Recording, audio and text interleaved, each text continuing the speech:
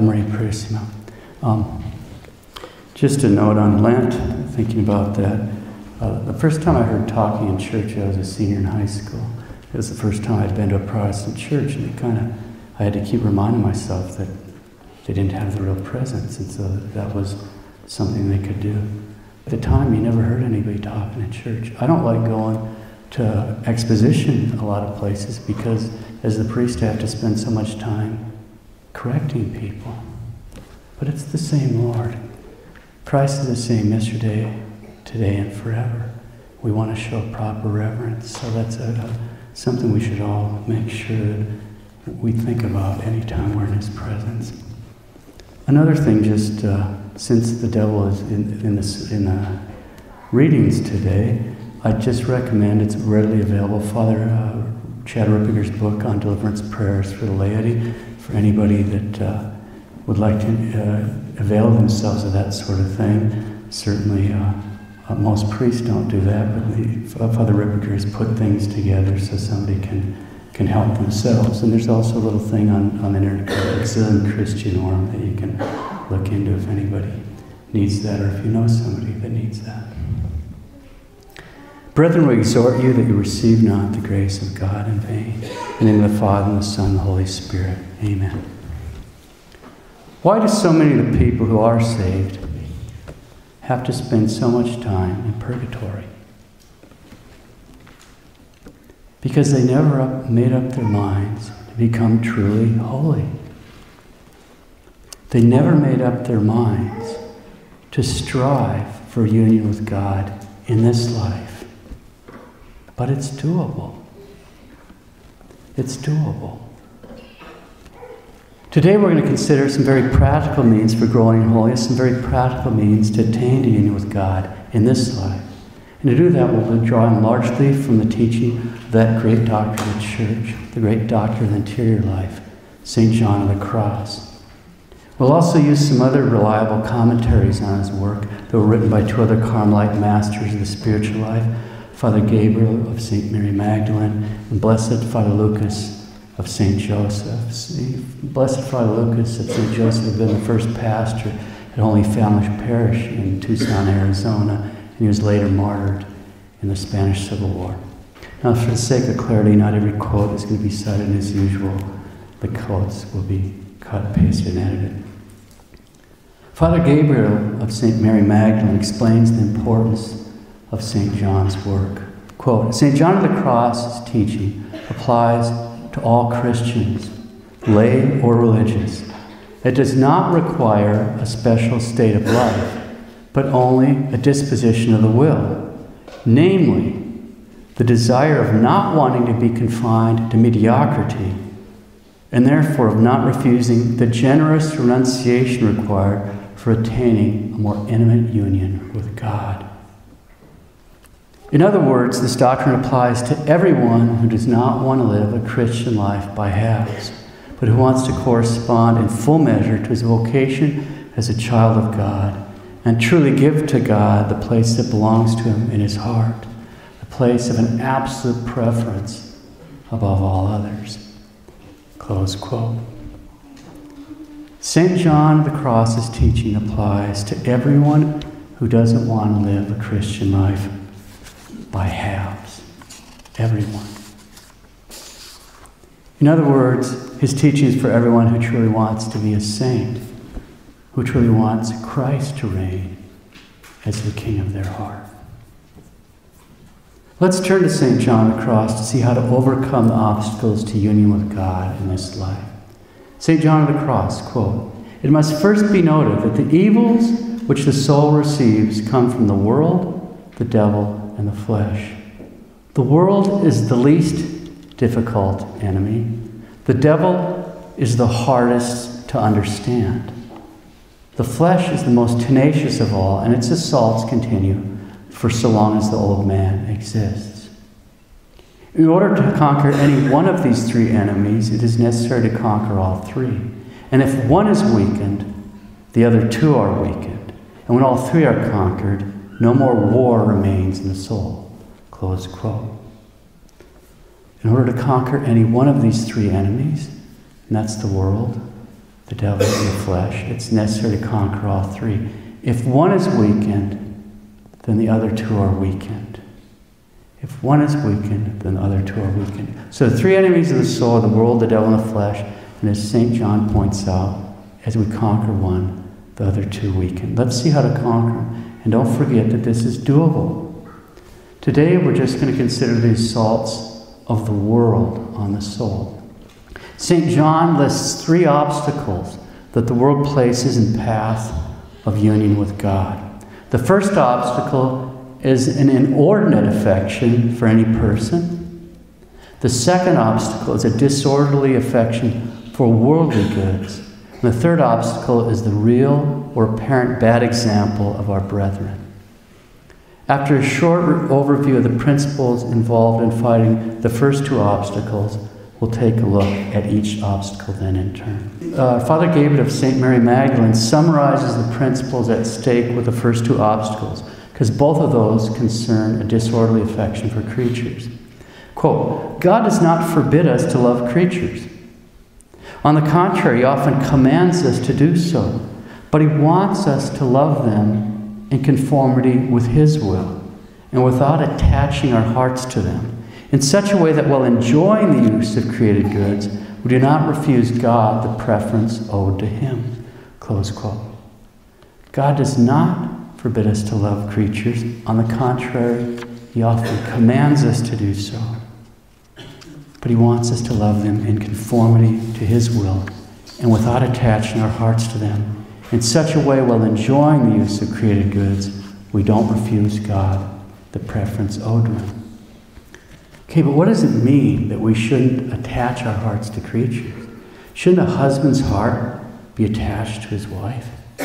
Shouldn't a mother's heart be attached to her children? I mean, this doesn't sound right. Well, if we were to use the common, everyday meaning of the word attachment, there would be a very great cause for concern. And oftentimes pious people reading these kind of works get themselves wrapped around the axle because they don't actually understand what is meant here. Here's the key. St. John of the Cross is using this term attached in a very specific way. So we need to understand what he means when he speaks of attachments. In fact, it's absolutely essential to understand what he means by being attached if we're to make progress. Father Gabriel of St. Mary Magdalene explains, quote, "For the saint, this is the meaning of the word attachment. Love that binds the heart in a way that is not according to the will of God or in an exaggerated manner." Close quote. So an attachment is a love that binds the heart in a way that's not according to the will of God or in an exaggerated manner. Blessed Lucas remarks on this point. Quote, "St. John knew well the sensitivity of the human heart and how limited and self-centered its affections could become. He was well aware of the dangers of loving creatures solely for themselves. In an effort to prevent such an evil, St. John advocated that we love creatures not for their personal attraction towards us, but solely for the love of God. Like all masters of the spiritual life, he urges a mortification of the affections, without which moral or spiritual advancement is impossible. Those who do not learn to properly control their hearts will never learn to become saints. Against such human weakness, St. John proposes the remedy. He forbids the slightest disorderly attachment which stands in the way of perfection." Close quote. So an attachment is a love that binds the heart in a way that's not according to the will of God or in an exaggerated manner. And one obvious danger the world places in the path of union with God. The first obstacle that St. John warns of is just such a love for another person. It's having an inordinate affection for any person. Father Gabriel, this can be found, is often found, unfortunately, in the most legitimate affections. Does it not happen at times that a Christian mother cannot resign herself when her daughter wants to enter the convent? I guarantee that happens. But if there are reasonable guarantees that the vocation is genuine, to continue to oppose it for fear of the inevitable separation is no longer to love according to God. Close quote. Father Gabriel continues, "Let us not forget God wants us to love creatures, but he does not want us to be attached to them. There are some affections that are not only legitimate, but even holy and positively willed by God. To give some examples of this, the mutual love of Christian spouses. and the love of a mother for her children. Do you think it could be the will of God that a mother not love her children, and that she forget them? On the contrary, if she should do this, she would offend God. She would commit a grave sin, and St. John of the Cross certainly does not ask us to commit sins. Then what does St. John of the Cross mean when he writes of forgetting creatures and of leaving them according to the affection of the will? He is only telling us to avoid every inordinate affection, every attachment. Once again, for the saint, this is the meaning of the word attachment. Love that binds the heart in a way that is not according to the will of God or in an exaggerated manner. This can be found, is often found, unfortunately, in most legitimate affections. Close quote. For example, when someone loves a spouse or a child in a possessive way or in a selfish way and not as a child of God. When someone makes pleasure and not love the primary or final end of being with their spouse. Understanding the proper love of neighbors that we're all called to by Christ and distinguishing it from a disordered love is such an important point that we'll consider the comments of Blessed Lucas of St. Joseph. Quote, the actual words of St. John of the Cross concerning love of neighbor are, quote, love which is born of sensuality ends in sensuality. That which is born of God ends in God. This is the difference between these two loves, so that man may distinguish between them. Close quote. So love which is born of sensuality ends in sensuality. That which is born of God ends in God. St. John of the Cross then is not the enemy of love. He wishes the heart to be purified so it can contain a greater love. So we be capable of loving not only God, but loving all in God and for God. Whatever according to Him is just and lovable. The spiritual advancement of a soul is like the flight of an eagle. The higher it soars, the greater the freedom with which it flies and the keener is its sight. When selfishness or natural sympathy motivates our love, it becomes narrow and limited. Such a soul is completely absorbed with self, and there's no room for love of others. When a man begins to love his neighbor primarily for the love of God, then his spiritual vision increases, his heart is liberated, and the capacity for loving embraces all men. The more closely a soul approaches God by its sanctity of life, the more it resembles God. As God loves the entire human race collectively and yet delights in each soul individually, so the true friends of God love all mankind and each individual. The saints excluded no one from their affections, yet they did not love each with the same degree of intensity. They had a special love for those who were nearest to God, but a paternal love for those who were most in need of it because they were the farthest away from God. In proportion to their sanctity, three characteristics predominate: a sincere practical love for all, a predilection for those closest to God, and a paternal solicitude for those in greatest need. Close quote. Blessed Lucas of St. Joseph. So the saints sincerely loved all mankind and each individual. They didn't exclude anyone, but they don't love everybody with the same degree of intensity. They have a special love for those who are the closest to God. They have paternal love for those who are most in need of it, because they're the farthest from God. Okay. Now let's consider St. John of the Cross warnings about disorderly affection for worldly goods. St. John. With respect to temporal good things, it is needful, if thou wouldst truly free thyself, and moderate the excesses of thine appetite, to abhor all kinds of possession, and to have no care for them, neither as to food, nor clothing, nor any other created thing, nor as to the morrow. Thou must direct this care to something higher, namely to seeking the kingdom of God, that is, not fearing God, and the rest, as His Majesty says, shall be added unto us. For he that cares for the beast will not be forgetful of thee. In this way thou shalt attain silence and peace in the senses. Close quote. Now it's essential to keep in mind that the goal here is to obtain union with God in this life, which requires a heart that is free from all attachments, a heart that's free to truly love God.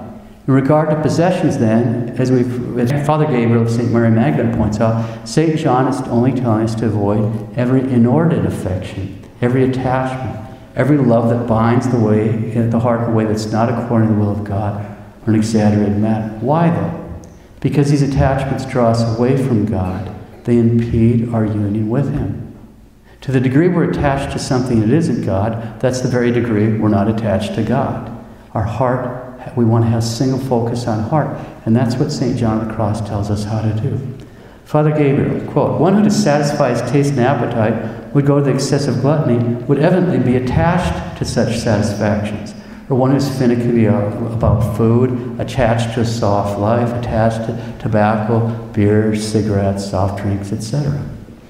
Or someone that couldn't renounce a legitimate recreation, sports, games, other amusements, looking at their phone. Well, there's a duty of office or a duty of charity to fulfill, would undoubtedly show himself to be attached to it. Often each of us is attached, little or much, to so many things. These attachments draw us away from God and conceal and impede the interior life. They impede intimate union with God.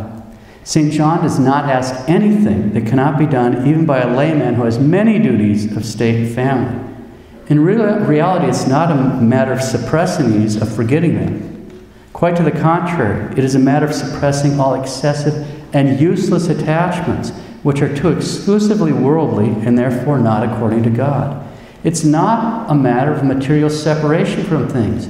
St. Louis was the king of France, and he was detached in the way he was supposed to be. Immensely rich.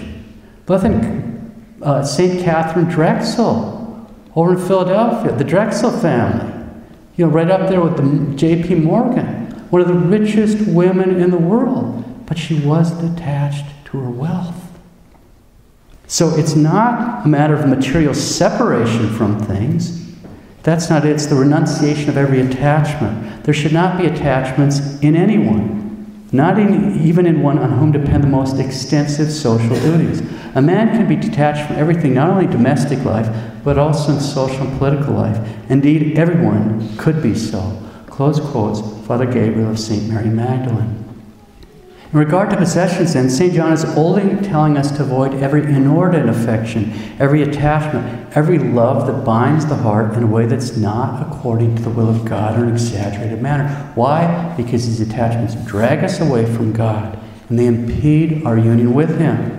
It's not a matter of material separation from things, but the renunciation of every attachment. There should not be attachments in anyone. In other words, we should own our possessions, but our possessions shouldn't own us. We should own our possessions, but our possessions should not own us. Blessed Lucas sums all this up.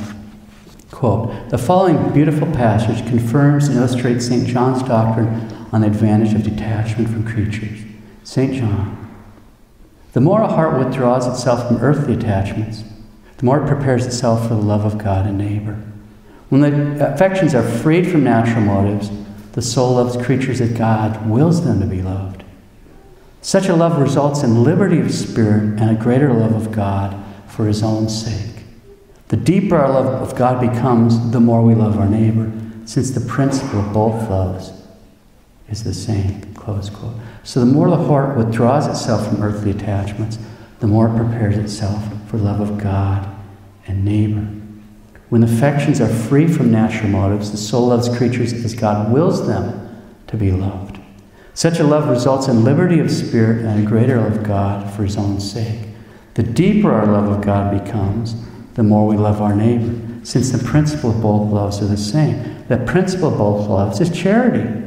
The greater our charity, the greater our love of God, and the greater our love of neighbor. We continue with St. John of the Cross's third and last warning about the world, which has to do with the real or apparent bad example of our brethren and the necessity of minding our own business. And in terms of minding our own business, we mean exactly that. This admonition has to be understood as applying to persons for whom we are not actually responsible. Okay, so St. John. The third caution is very necessary.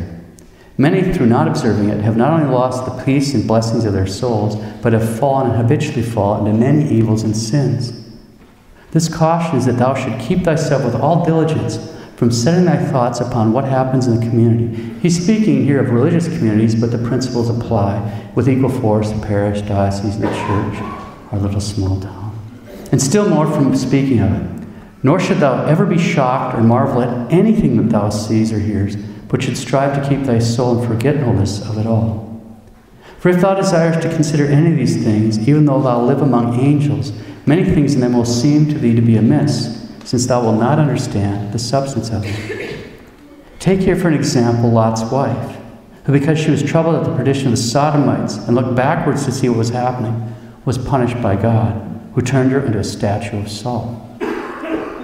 By this, understand that even though thou may live among devils, God wills thee to live among them in such a way that thou not look back in thy thoughts at their business, but abandon them wholly, striving to keep thy soul pure and sincere with God, undisturbed by thoughts either of one thing or another. Thou mayest take it for certain that communities will never be without some occasion of stumbling, since there are never wanting devils who strive to overthrow the saints, and God permits this in order to exercise them and test them. And if thou do not do this, thou can never attain to holy detachment and recollection. For however good be thy aim, and however great thy zeal, the devil will entrap thee either in one place or another. And thou art already securely entrapped when thou dost permit thy soul to be distracted in any of these ways. Remember that which is said by the Apostle St. James, quote, "If any man thinketh himself to be religious, not bridling his tongue, this man's religion is vain."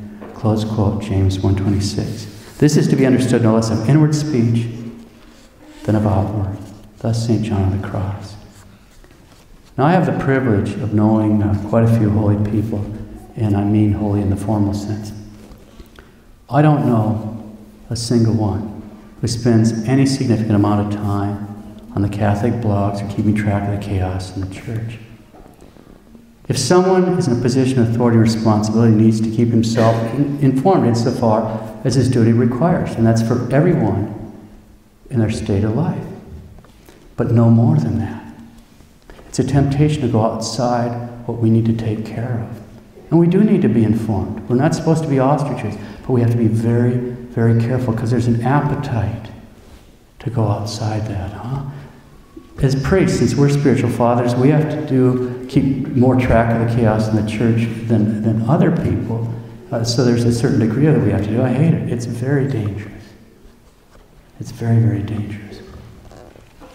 Blessed Lucas has a very enlightening commentary on this warning.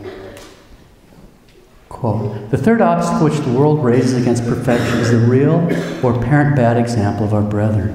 It is necessary to distinguish between the two basic causes of scandal, lest we fall prey to our own error. A heart which is not completely purified and filled with charity is very subjective. To him people do not appear as they actually are, but rather as a reflection of what he is himself. In this case, the cause of the scandal is only in the person scandalized, and this explains the words, 'If thou considerest any of these things, even thou live among angels, many of them will appear to you be amiss, since thou wilt not be able to understand the substance of them.'" This is important. A heart that is not completely purified and filled with charity is very subjective. So things won't appear as they actually are, but as a reflection of the person themselves. The other cause of scandal is ignorance or false interpretation of the neighbor's actions. When the soul has not been purified by a thorough knowledge of its own weaknesses, and the heart is not filled with charity, one is always looking for defects in his neighbor. This is not true of the saints who are sincere lovers of the truth. Since they are realists, they believe the truth has nothing to hide, so they accept things as they are, not as they would like them to be. At other times, the cause of the scandal is exterior, as when we actually see someone performing a dissatisfying action. And in the current state of the church, this is almost the rule.